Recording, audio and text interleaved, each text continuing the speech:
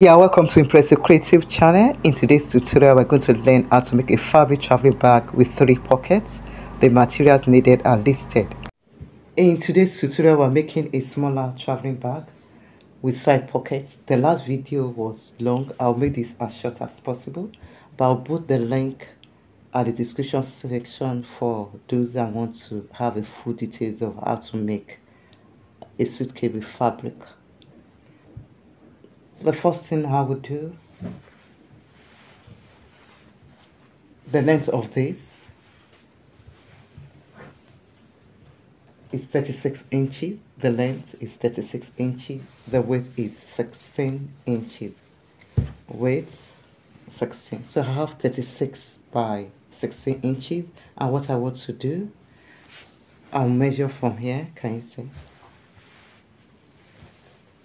I'll measure 7 inches. I mark invisible pen. 7 inches. 7 inches.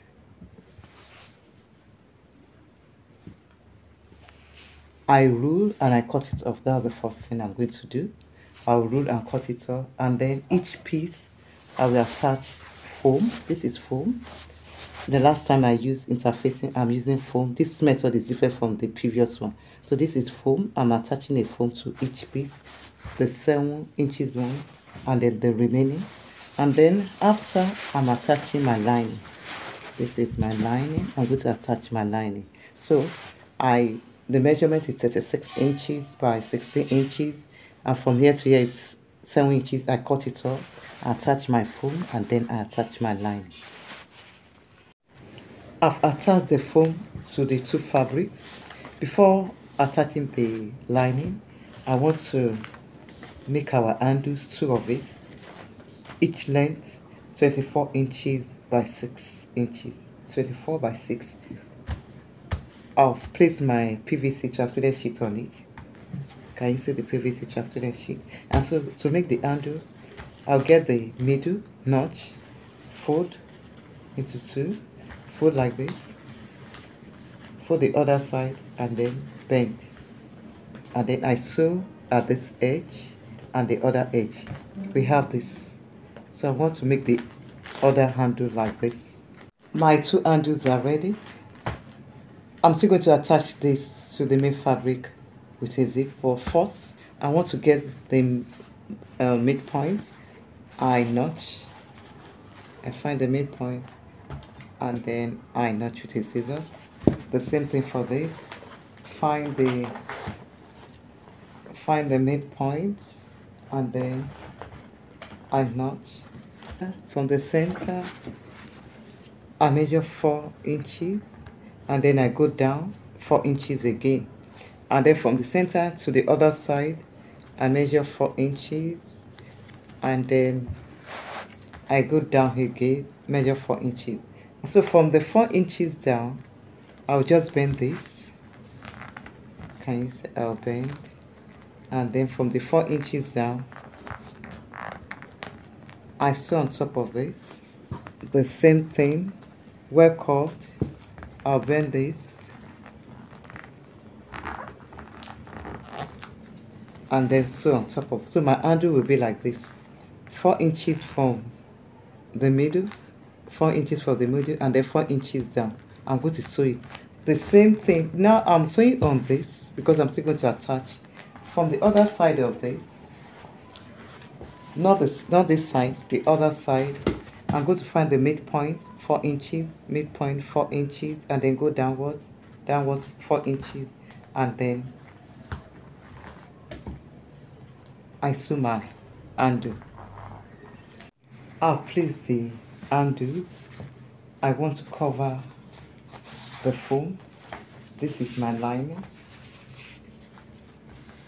For this one inch bigger than the fabric, I'm going to sew it around. I'm going to sew it around, and then the bigger fabric, 1 inch bigger than it. I'm also going to sew this round. I have my lining on both fabrics, and the next thing I want to do, I want to make my first side pocket. I have my zipper. This is the back. I'm placing it on top of this. Remember, from here to here is 16 inches. I made my zipper 17 inches. I'm going to cut the excess off. This is my lining. It's also 17 inches by 12 inches. I'm going to cut the excess 17 by 12 inches. And then this is the front facing the front of the fabric. I'm going to place it here. I'm going to pin it down and then sew from this edge to the other edge. I'm going to turn it. I stop stitch at this edge. I stop stitch down and then I cut the excess zipper and the lining. Now I want to attach the second part to it, the second fabric. This is the right side. Can you see? Right side facing the right side. I'm attaching it to the edge of the zip. Can you see the right side of the zip now?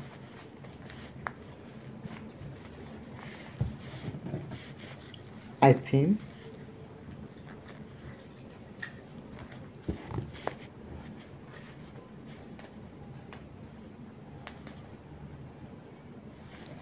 And then I turn it over. Can you see? I turn it over. And then I fold this in. So I'm stitching it like this. Can you see what I did? I just turned it over and I folded this. So I'm stitching this from the edge to the other edge. We will have our first pocket. It's ready. Can we see? So the next thing I will do, I will stop stitch this place. Can you see this side? At the edge, just as I did this one. Can you see the sewing? So I'll do the same thing for this upper one. Top. This is the first pocket. So I want to make the sides pocket. The length of this is 17.5. I've cut this. It is 7.5. This too is 7.5. The width of the long pocket is 7.5. The length will be 17.5 minus 7.5. That's 10 inches plus 11 inches. So we have 11 inches by 7.5. This will be on top of it, and I'm going to sew. This is ready. Can you see I have my lining looking neat? And this, the PVC transparent sheet is on it. So I'm going to place it like this and sew, and then attach it to the side. So for the smaller one, I have interfacing. For the bigger one, I have foam. You know, I use foam for this foam, but I use interfacing for this. So what I'm going to do now, I'm going to use my lining to cover it like this. I will show us how I use my lining, and then the PVC transparent sheet. This is the lining, the right side facing the right side. This is the right side facing the right side. I'm going to stitch it from here across. I will not stitch this place. I want to turn it, so I will not stitch this place. The same thing for this one. I'm going to stitch it from here. I won't stitch from here to here. I'm going to turn it, and then I will cut the excess line. I have this. I want to turn it to the other side.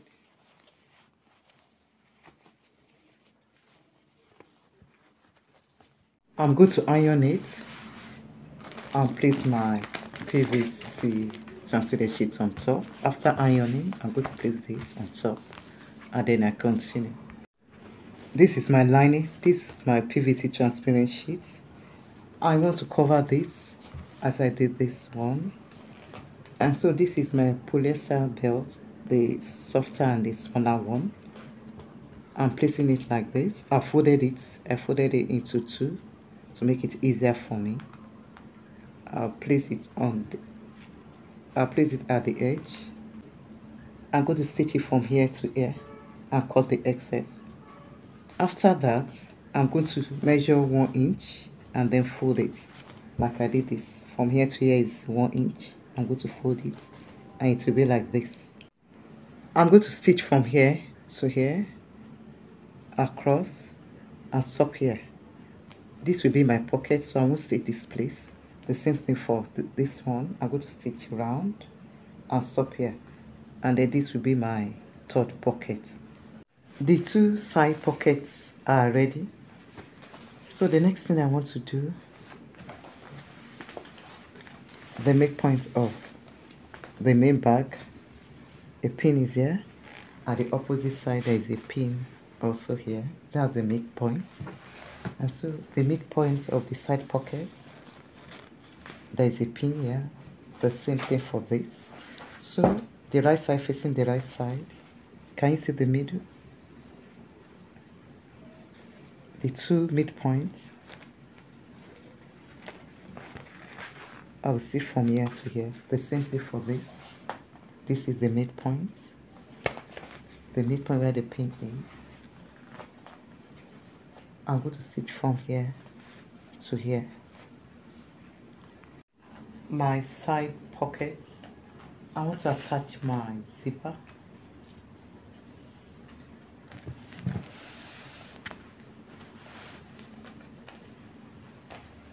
I'm going to separate it.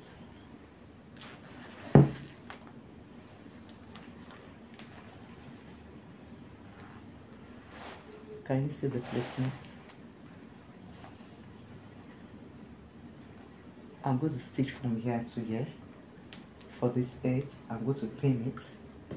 And then for the other one,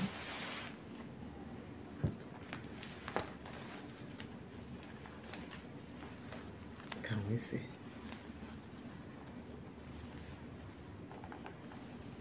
I'm going to stitch it, and then I cut the excess. I'm going to stitch it like this. Now I'm going to turn it and then stop stitch. I'm going to turn it till I get to this edge. I'm going to cut the excess and then stop stitch it. I'm going to stop stitch on top at the edge, and then after that I'll cover this. I've covered, and you see I've covered this, and then after sewing I've covered this side. So I'm going to do that for the zipper. I've attached my zipper head. Please find the link to the previous video on traveling bag. And so I'm going to turn it.